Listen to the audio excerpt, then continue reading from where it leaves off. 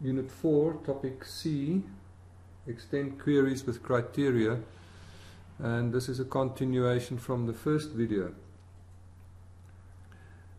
The next step in selecting particular data from a query is, instead of simply selecting a particular field and putting it on the query grid for display, to use the criteria in the query grid. Now, the criteria allows us to make a selection from a particular field. For instance, we know that from the table customers there's a field company, and we know that there are entities like company A, company B, company C, etc.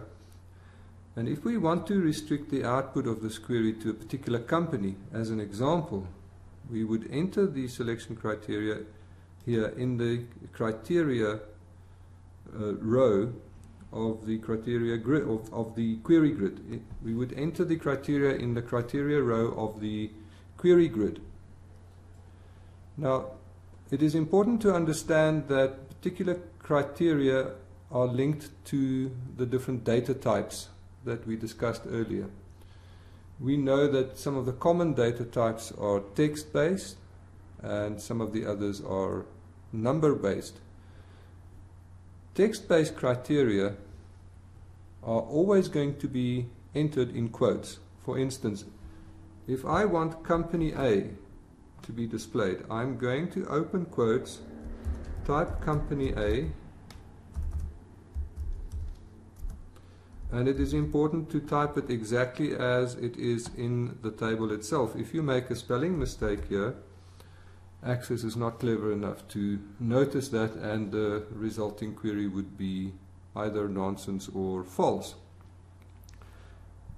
If I press enter now, I carry on to the criteria for the next field and so forth. But for now, let's just understand what we're trying to do in this query. We are trying to show the company, the customer's first and last name, the city where the company resides, and the particular orders for that company only for company A. And we know that because we've selected that criteria under the customers field, and we said that we're looking for company A. If I run the query now using the Run button, the resulting query data sheet will only show company A, because that is what we selected for. Taking it back into the query design view, if I had made a mistake and not put company A as a text string in quotes,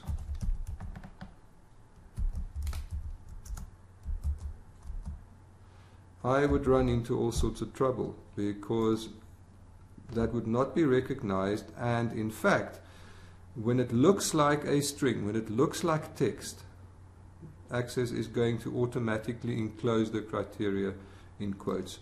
So all text, which technically in Access are called strings, must be enclosed in quotes. That is a very important consideration. The other common data type that we use in queries is the number data type. And to illustrate that, I'm going to remove that criteria, and let's go look for a field that is number based. For instance, the order amount. Let's take shipping fee as an example. I'm adding shipping fee into the query, and when I run the query, I can see that shipping fee there is an amount. Now, all amounts, all currency data items, data types, are number based. So if I want to restrict a particular query on an amount or on a number, the way to do that would be to go back into the query design, and let's say I'm looking for all of the customers whose orders have a shipping fee of 300 Rand. When I enter 300 into the query criteria, you will see that it's not enclosed in quotes. It is simply a number. And understanding this query now, what we're asking is, give us a list of all the customers with their orders for which the shipping fee is 300 Rand exactly. When I run the query, I can see that company F is a company based in Francisco. It placed 2 orders on 2 separate dates, and the shipping fee for those 2 orders were exactly 300 Rand. This is one of the ways in which we can use simple selection queries to ask a question and get a simple result from the query. I'm taking us back into the query design, and let's elaborate a little bit on the different ways that we can expand the criteria and make them do more. I'm deleting that 300 Rand value. And what I want to show you now is that instead of simply saying a criteria is equal to something, there are different ways of saying a particular query criteria could be more than, or less than, or more than and equal to, or less than and equal to, or some value between one or another value. And to explain that, I'm going to open in the help function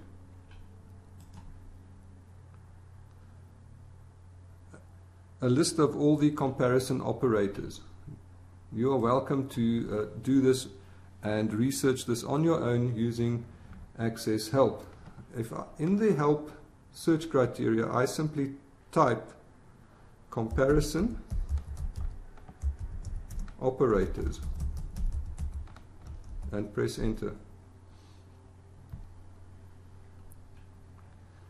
The third entry there says use a parameter to make a query ask for input, or restrict data input using validation rules.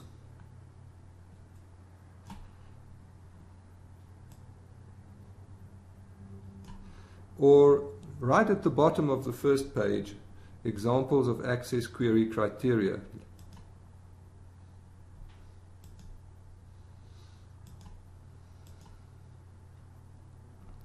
And when I scroll down, we can see a whole lot of different items and their criteria. The first one is the one that we did in our example, is to simply enclose a text string in quotes. The second one is an operator that says not. So using the not operator in front of a particular criteria, we are able to say, I want to see everything except that which I'm specifying in the criteria.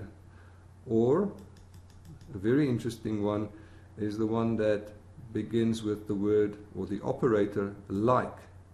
And what like does together with the asterisk is to display a list of everything that starts with a particular string or a particular character.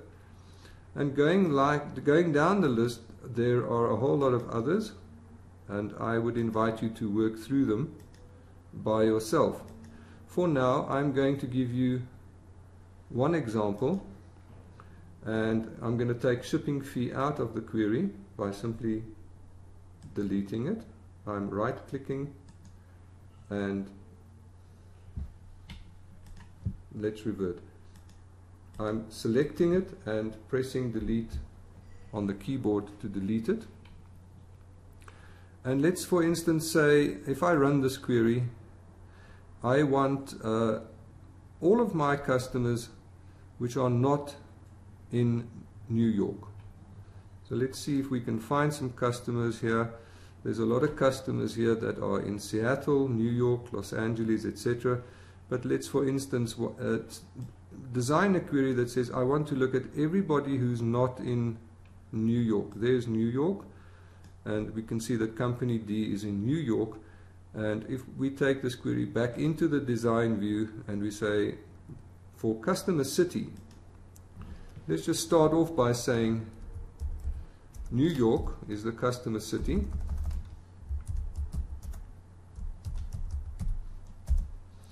You'll see that that string is automatically enclosed in quotes. When I run this query, I simply get company D. If I put an operator in front of the query that says not New York, and I run this query again, you will now see that we are showing a list of all the customers that are not based in New York. If I scroll down that list, I can see New York nowhere on this list because New York has now been excluded. Similarly, there are a whole range of different comparison operators, logical operators, conditional operators that apply to the different criteria.